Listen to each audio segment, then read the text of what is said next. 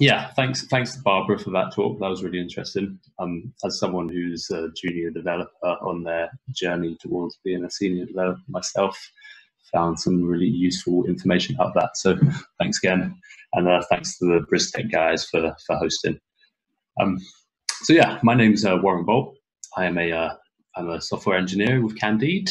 Kind of my academic background's a bit more traditional software engineering, and then also machine learning side of things, and that kind of comes together for my interest in the machine learning ops side of things. And that is why the topic of my talk tonight is Kubernetes-native machine learning pipelines with Argo and Seldon. In terms of structure, I'll just talk a little bit about what our company Candide does. Then I'll frame the problem a bit by talking about machine learning pipelines, why they can be difficult, some desirable characteristics of them that we'd like. And then I'll talk about Kubernetes, Argo and Seldon and why they're good tools for building out your machine learning pipelines and deploying your machine learning pipelines in production. And then finally, I'll attempt to give a bit of a demo of some of these tools in action.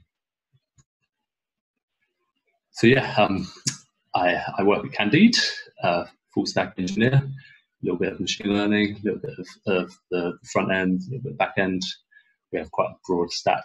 So it's a very exciting company. We're a social networking app, marketplace and knowledge base for all things gardening.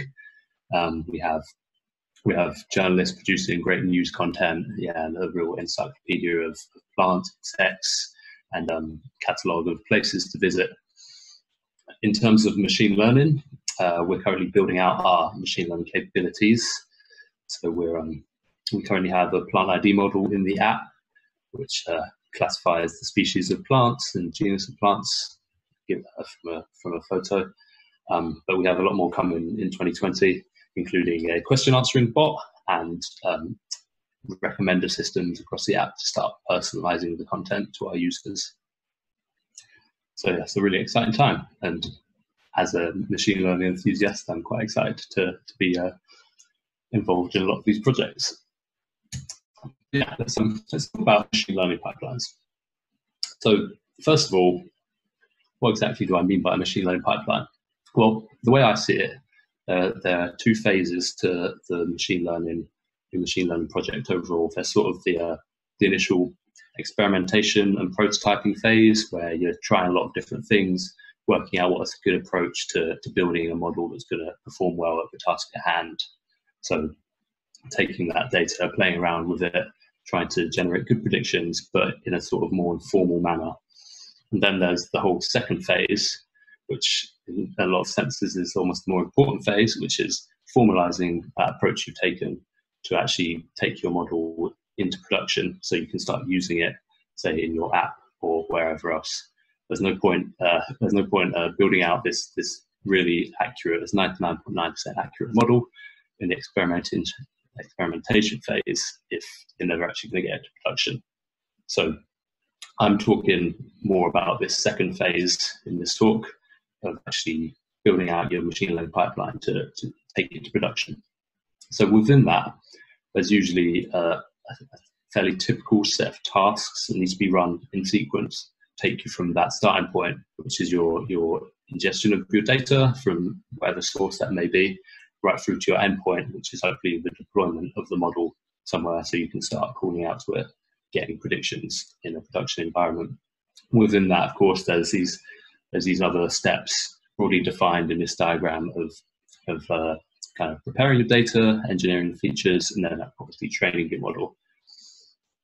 And what's important to know about these pipelines is that they're not going to be a one-off thing where you just run it once and you get your model and then you forget about it. We're likely going to need to be able to iterate on this pipeline, to experiment, to improve it for many reasons. So we may need to add more data to the pipeline and then rerun, retrain and deploy a new model. You might want to add more steps. You might want to make improvements to the model. So with that in mind, we want to be able to obviously run these pipelines in an automated, scalable and reproducible manner, so we can actually go in and easily iterate on these pipelines to deploy a new model for whatever reason that may be. So just to go into a little bit more detail on that, there's a few desirable characteristics, I'd say, that we want from our pipeline to actually achieve these ends of automation, scalability, reproducibility. Now, this is by no means an exhaustive list, but is just some of the common things that I think can often cause difficulties without a good tool for building out your pipelines. So firstly, management of dependencies and languages. So over the course of building out this workflow, you'll need to install all sorts of different libraries and packages for the various steps of this pipeline. And these libraries and packages are likely going to be different for individual steps. You may have different versions needed for one upstream step of the pipeline. Meanwhile, one of the downstream steps of the pipeline needs a completely different version of that same package. And on top of that, you might also want to be able to support different languages within this pipeline. So depending on the complexity of your workflow, you may have an upstream step that's built by your data engineers of doing some of the heavy data lifting, and they want to build that in Python. Meanwhile, your data scientists themselves actually wanted to build their model in R. So we've got that model training step that's been developed in R. And we really would want a way to kind of plug these pieces together without too much extra work and without it being a completely manual process, just all in the interest of kind of improving the iteration time and automating as much as possible. Provisioning of compute resources. So obviously these days, it's just a given that, especially in deep learning, that you're gonna want to leverage all those GPUs from the various cloud providers, AWS, GCP. You want to make it easy to be able to leverage that extra compute resource for both the pipeline steps and for that final model deployment. And again, we want to be able to do this without it being a completely manual process. I know in previous machine learning projects I've had to go in and copy a load of files into a virtual machine and then manually run a training book job and then copy all the data out again. Just makes it a really slow manual process that's less scalable and just slows your time to iterating. Monitoring. This is hugely important and kind of one of the aspects of the machine learning DevOps kind of merger that's getting more attention these days. So first of all, being able to just monitor the progress of your workflows is really important. Obviously, things are going to go wrong when running these workflows, and you want to be able to easily find out what has gone wrong and diagnose that issue.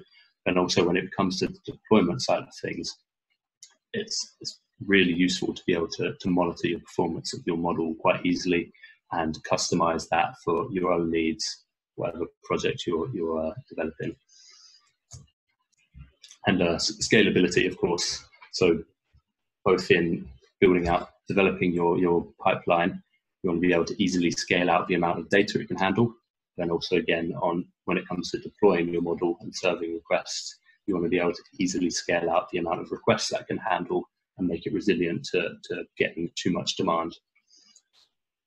So like I said, this isn't an exhaustive list of the things we'd want from our machine learning pipelines, but it's kind of just an overview of some of the very important aspects that we're after from a tool when building out these pipelines.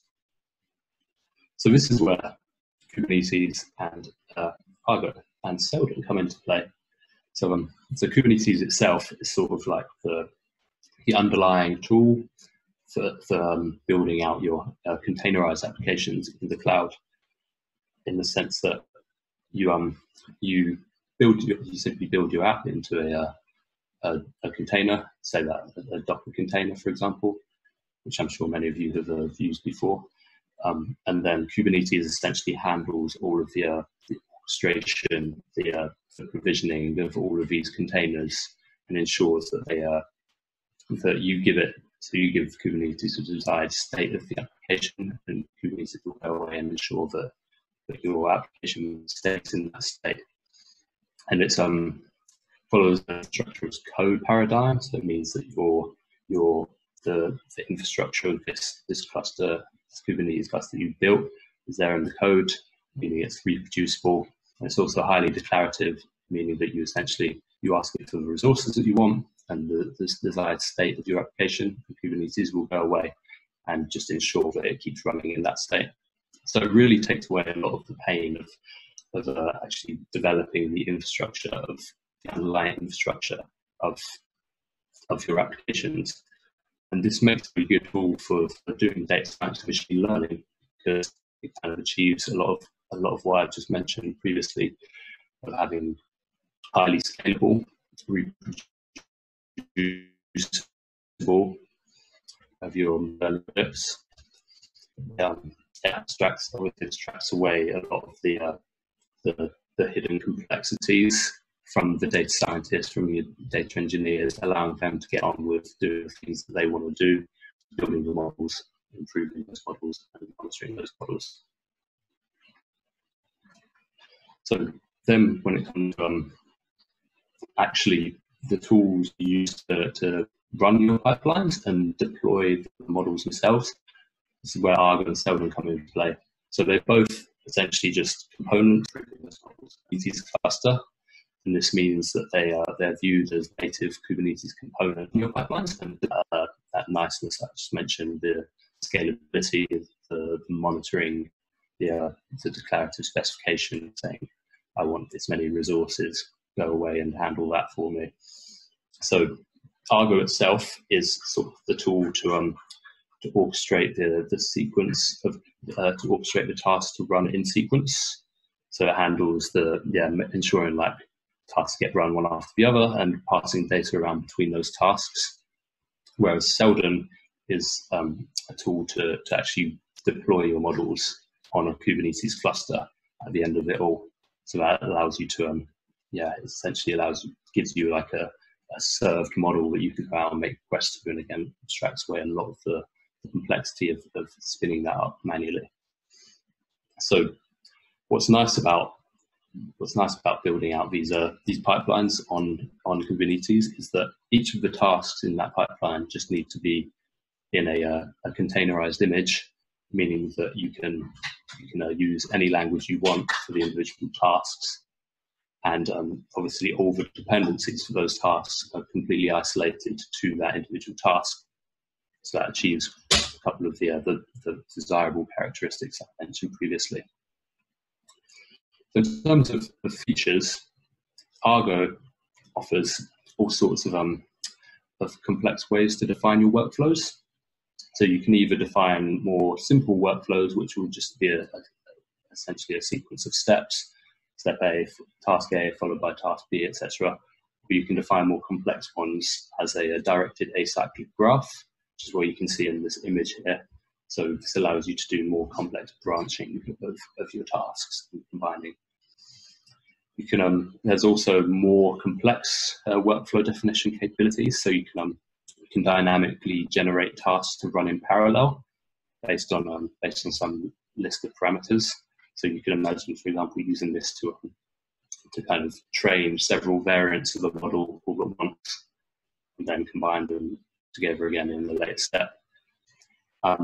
Also offers conditionally starting tasks, so only triggering certain tasks based on the output of a previous task. So again, for example, you could potentially have it that your training step will only trigger the final deploy step if the accuracy of the model is above a certain threshold.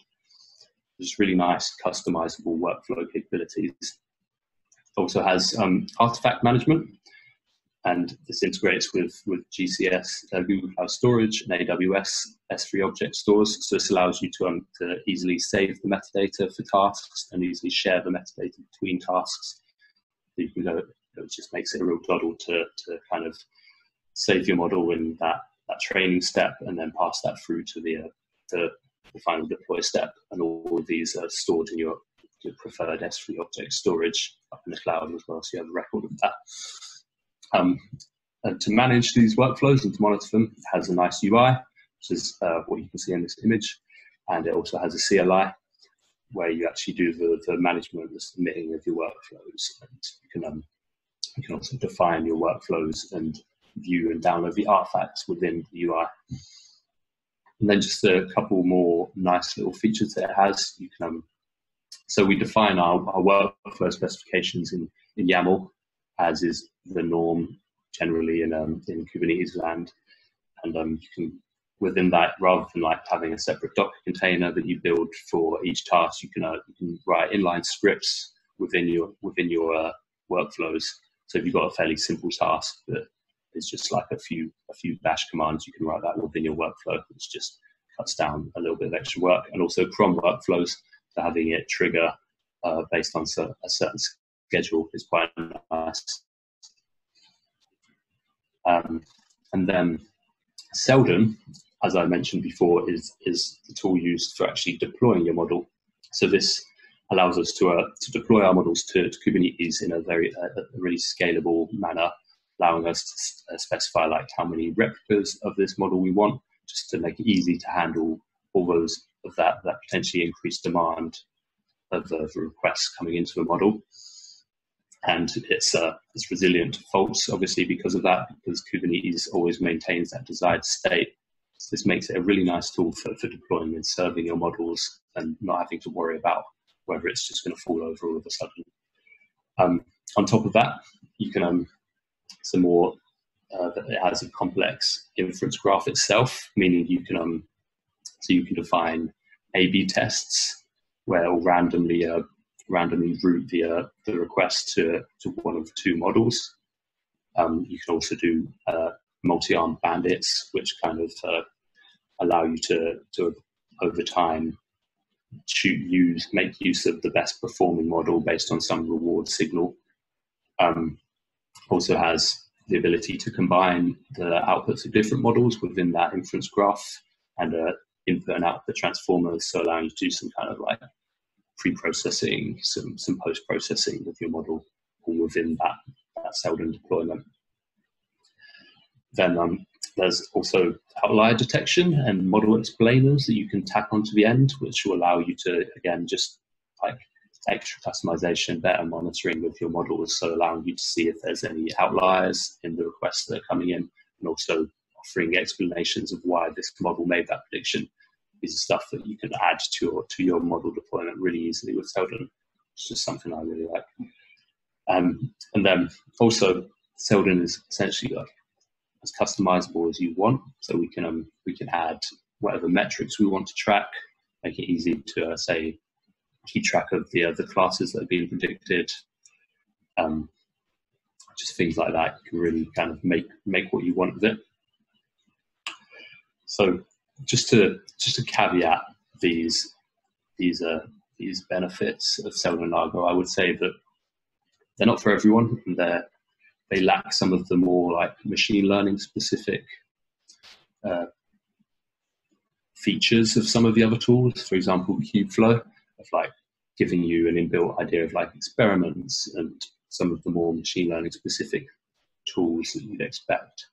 But the counterpoint to that is that they give you a lot more customization. You can really kind of make what you want of these tools and combine them in different ways that other tools and frameworks like Kubeflow won't give you. It kind of, as it's less opinionated about the way of doing things, you can really kind of just define your own way of doing things while still gaining all that power of the Kubernetes cluster and using that to your advantage.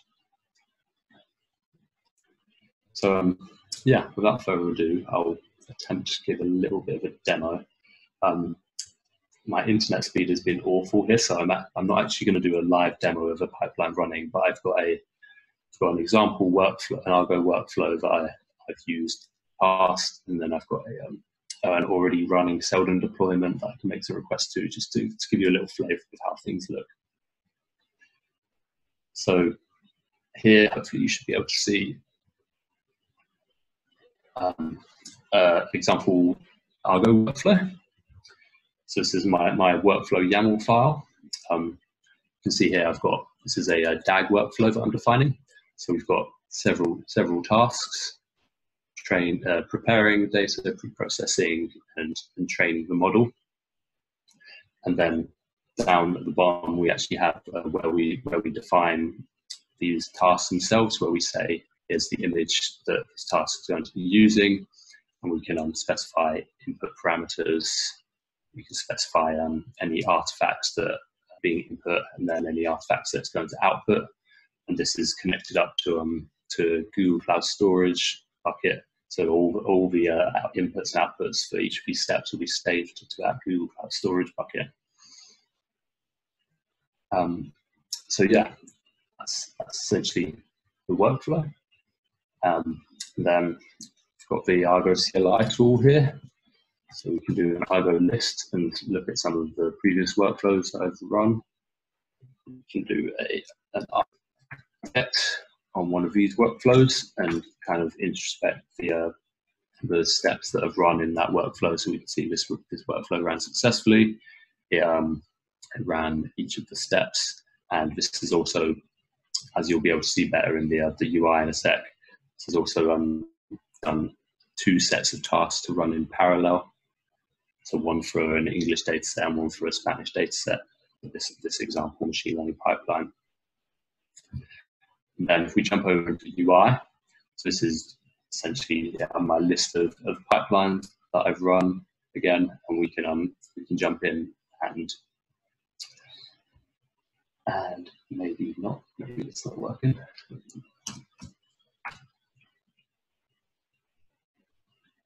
Just give that a refresh. Cool. Yeah, so now you can see we've got a pipeline with 2 sets of tasks running in parallel. This is what I touched on earlier of dynamically generating sets of tasks to run in parallel, which is really cool. So we're training 2 variants of the model. We can click through to an individual task.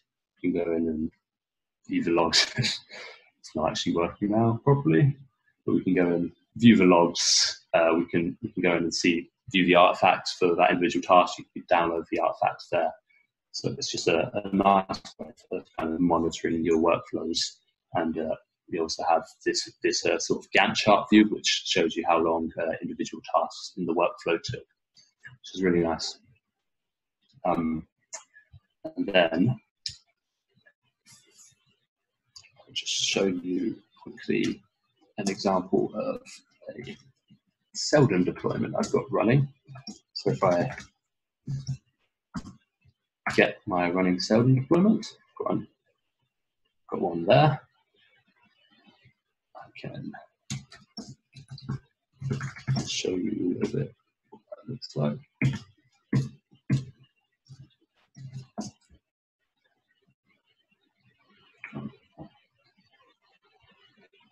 So this is just an example of Seldon deployment of basically sklearn iris classification problem. And we can, so I'm port forwarding that at the moment, so we can go and make an example request to that. So I'm just giving it a JSON payload of one sample and some feature names, and we can get back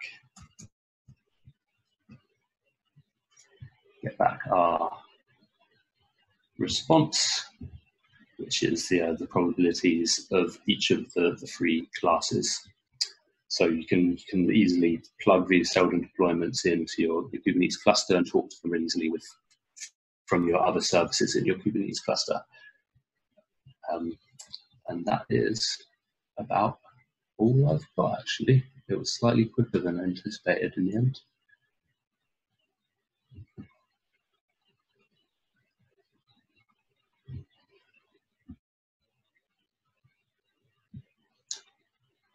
Cool. So yeah, I'm free to take any questions now. Great, thanks for that, Warren. I'm going to unmute everybody. And unfortunately, I still can't hear you. The NHS clap, but okay. Can everyone else hear me? Yeah. Can we? Yeah. Okay. Can we just show our appreciation for Warren?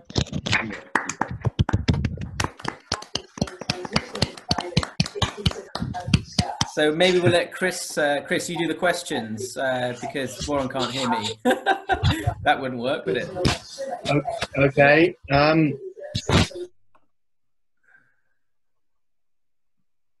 Sorry, I've just muted.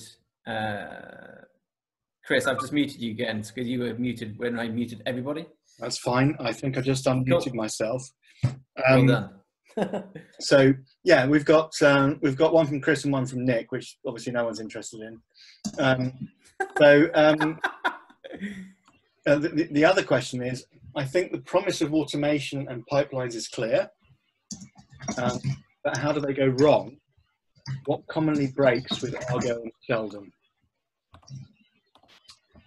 What do you reckon, Warren? I'm just bringing the questions up on the screen. There we go. Thank you very much. So yeah, obviously that's the only question that hasn't come from moderators, if you like, Warren. Yes, I can't actually get anybody, which is not ideal, but I can take that top question first. Thank you.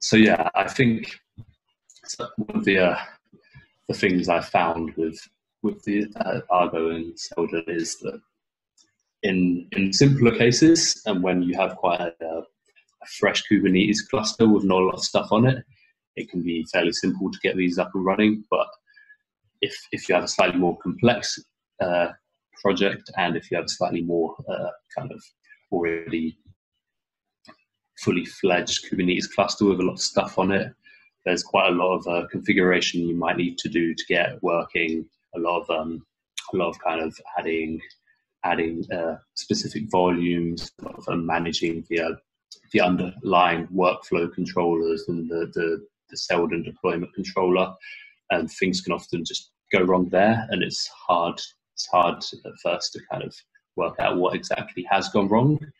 So I've been in contact with people from the Argo and Seldon Slack channels, just trying to work out some problems there. So I'd say definitely like the initial setup stage can be a bit of a nightmare at times, but then once you've overcome that initial stage, I think it's quite a lot nicer and not too bad after that. It has mainly been the initial setups that I've struggled with most. And I think that may vary from person to person as well. As I already had a bit of experience with Kubernetes, I'm probably a bit more ready to go with these tools than people who are coming from purely machine learning background would. The top question currently, I suppose I've sort of answered it, but I'd say overall the learning curve in terms of like concepts you have to learn is quite low, especially compared to other tools. So I've had a little play around with Kubeflow, and there's kind of a lot of new concepts you need to learn, and it's quite opinionated about the way you have to build out your pipelines, and it also requires you to do that all within Python. I just think this by kind of stripping away a lot of the added extras in these tools, it makes it easier to understand. So Argo is essentially just like all of these step pipeline are context. It doesn't matter what they're doing underneath.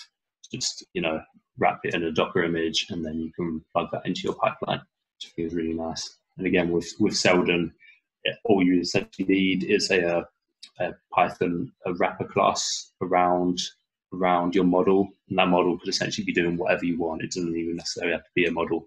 All Seldon's doing is essentially like wrapping your code in a Flask server and giving you some extra helpers in terms of like the controller manager on Kubernetes and stuff like that. So I think that's probably one of the biggest benefits of these tools for me, is that the like conceptual learning curve is quite small. Does that answer the question about packaging up? I'll take Matt's question next. Okay. Yeah, I'll take Matt's question next, and then Chris's after. So I touched on it a second ago. Packaging up the machine learning tasks. Seldon's quite unopinionated about how it does that. Essentially, you just need to, so for the main machine learning frameworks, your sklearns, your TensorFlows, and that, they allow you to essentially, once you've saved that model as say an sklearn, you're just saving an inbuilt sklearn class as a pickle file. You can use that directly in your Seldon deployment. Same for TensorFlow. But if you have a kind of quite custom machine learning model you want to deploy, all you need to do is essentially have this kind of boilerplate class, Python class, that defines like an initialization method and the predict method. Within that, you can do whatever you want. Just like load up your models, and then just ensure that the predicted method. So it's really open to like whatever you want to do with it, essentially. Experience of TPUs as opposed to GPUs, I haven't had to use them at all, so I can't really speak to that question too much. Yeah, I don't actually know. Maybe somebody else is slightly more informed in this on whether you can add TPUs to your Kubernetes cluster. Feel free, someone in the chat, to enlighten us on that front. But yeah, in terms of adding the GPUs to your pipelines on Kubernetes, that's quite straightforward. And once you've sort of added that to the underlying cluster, it's just a case of like specifying how much GPU resource you want, which is nice. Cool. Yeah, I mean, we're kind of nearing the end. Yeah, that you can. Yeah, they have TPUs on Google Compute Engine. So theoretically, I assume you can add it in a similar way that you can to GPUs. Not 100% sure on that. I can't quite see Bruce Goose's message question. Chris, can you read out how are you planning on testing Bruce's outcomes? Bruce Goose is saying meets the goals you want. How are you planning on testing the outcomes? And So if your implementation meets there could probably be a whole other talk on the testing of the outcomes and what tools you might use for that. But I think that's a very good question. Like, it's quite open for debate, that area at the moment.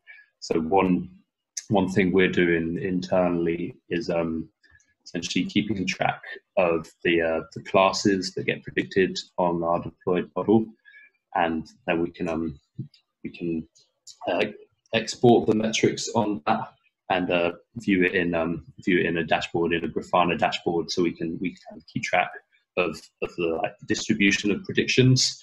And then from there, we could probably do something like, if that distribution of predictions is drifting massively from the training set, then you can start thinking, oh, maybe something's wrong there. Yeah, that's something that I need to learn more about at the moment, actually.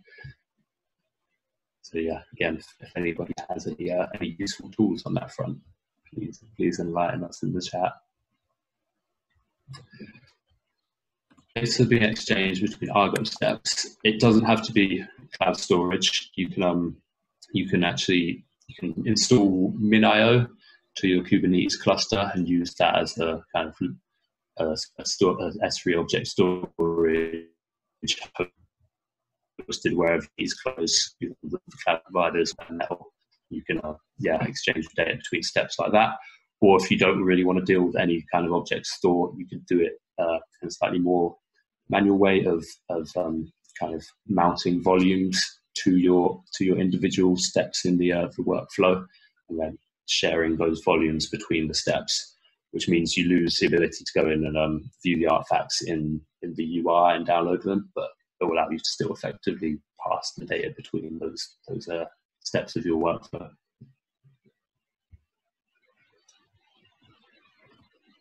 That's brilliant. There's only one question. Can you play with these tools without the cloud, or did you answer that one? Cool. Well, unless anybody else has any questions, I think I'm done. Great. Brilliant. Thank you very much, Warren, and thank you, Barbara, for tonight.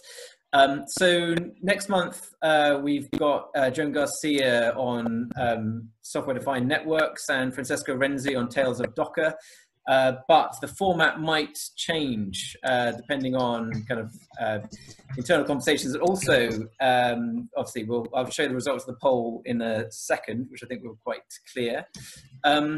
So just to put on your radar, the Bristech MLOps Day that was meant to be in April was actually being postponed until September due to obviously the coronavirus.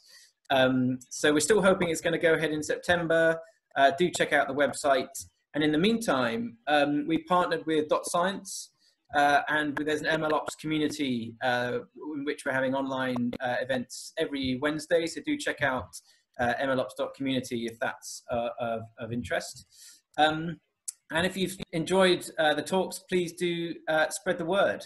That would be amazing. Thank you to get the word out there that Bristech is still kicking and kicking online. And thanks to our sponsors, OVO Energy,